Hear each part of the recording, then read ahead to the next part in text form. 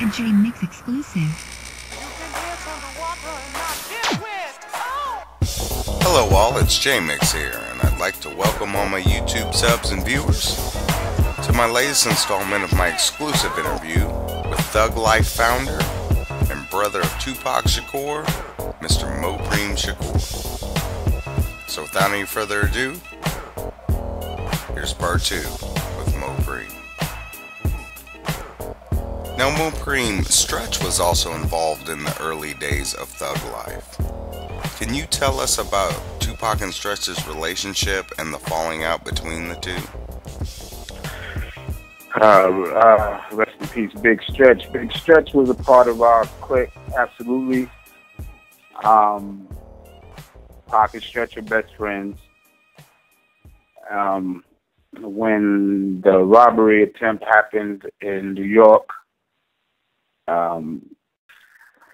Pac felt like Stretch should have done more to help in the situation. Long story short, he felt really betrayed by Stretch not doing what he expected of him in that situation. Us being from the streets, you know, there was conversations about those things, and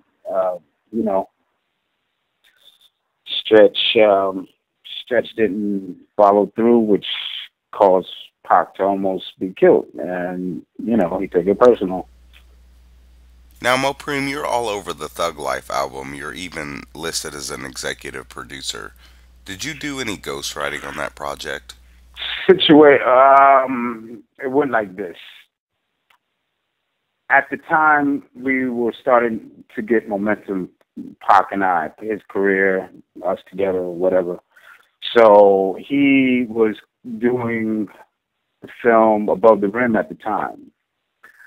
At the same time, he had finally secured a deal for us for Thug Life. So the Thug Life album had to be recorded. The songs had to be put together. The artists had to get to the studio.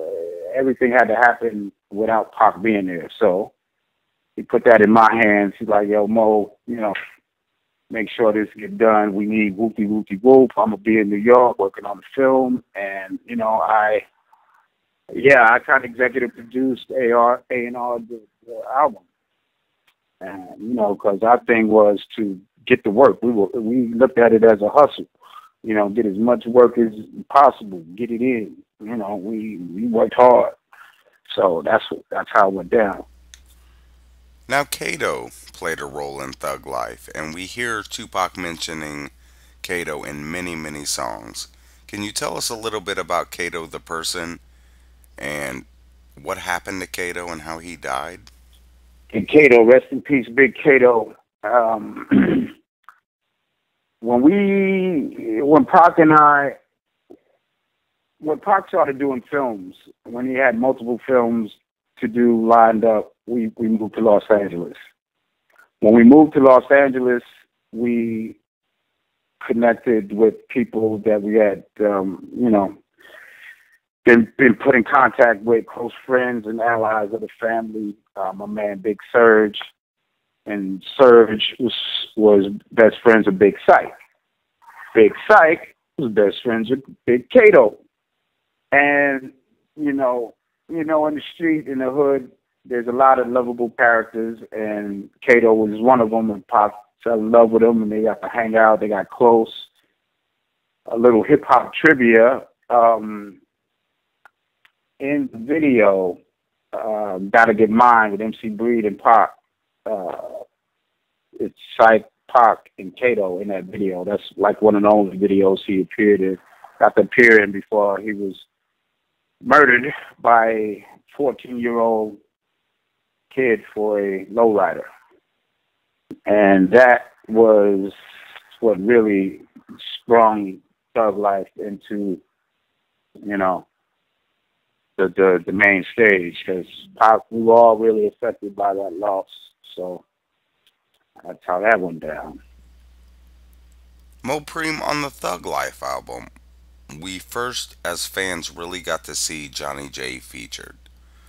What was it like to work with Johnny J, and how was your relationship with him? Oh, Johnny J, rest in peace, Johnny J. Johnny J's good friend of mine. He was a unique character. He was very funny, very funny. He was high strung and very talented, moved fast, and but he always was warm. He would always make you feel comfortable. The whole crew would spend a lot of time with Johnny at Johnny's house and with his family because we were always working together so much. And Johnny and his wife Cap and their two kids, beautiful family, and they gave us the taste of home when we wasn't home. And love Johnny for that. But Johnny was a workaholic. So he could hang with us because we were all workaholics. Pac was a workaholic. We were in line with Pac, and Johnny fell right in. And he, outside of me, was like the only other person from the crew who did a big record, who had done a big record. Johnny J produced Candyman, that Candyman song back in the early 90s. So, yeah, we had that in common. Oh, yeah, you're talking about Knocking the Boots, right? Yep, Knocking the Boots.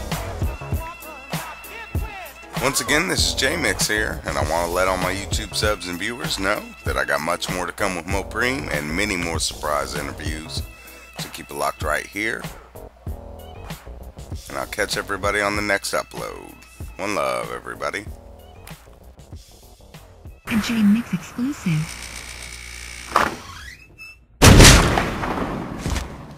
What up, shut up?